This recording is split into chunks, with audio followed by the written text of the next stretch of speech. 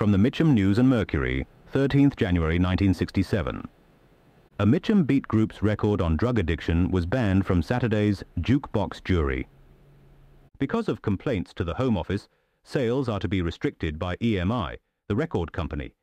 The program was recorded 2 weeks ago, and the record, The Addicted Man, by the Game Beat Groups, came under strong criticism from the panel of 4 disc jockeys after they heard the first 70 seconds of the number.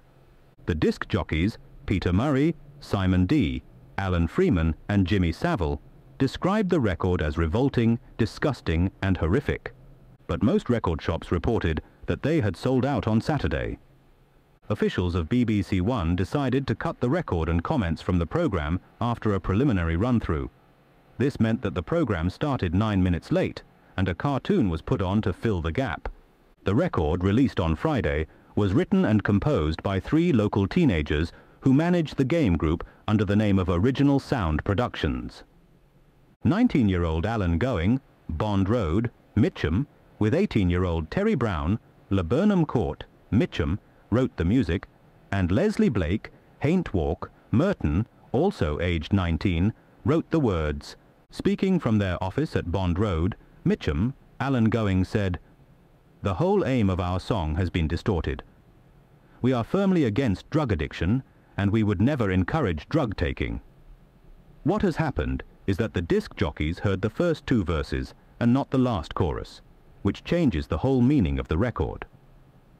The first verse is, 'Take it, boy, and feel you swing. Take it, boy, make your blood swing. See the girls move and sway.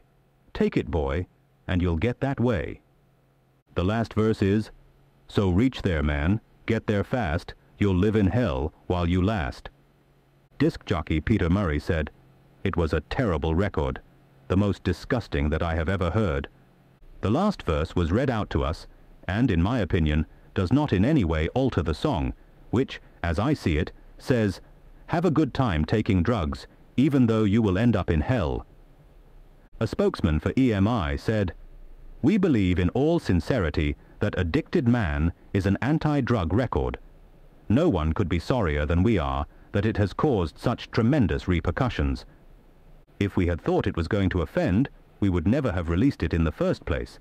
So despite the fact that some of the records have already gone out to dealers, we will do everything in our power to restrict sales, and we will see to it that no more copies are sent to the shops.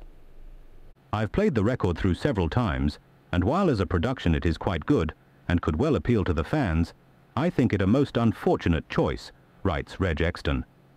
The title itself gives a clue to what it is all about, and while it is true the word drugs is not mentioned, the lyrics make it pretty obvious. I'll concede that the last verse, "So reach there, man, get there fast, you'll live in hell while you last," emphasizes the dangers of taking drugs. But why a pop record at all about such a subject? Drug taking is a very serious matter. It has been the ruination of many young people. To my mind, this disc is a mistake. The Game were ill-advised to make it.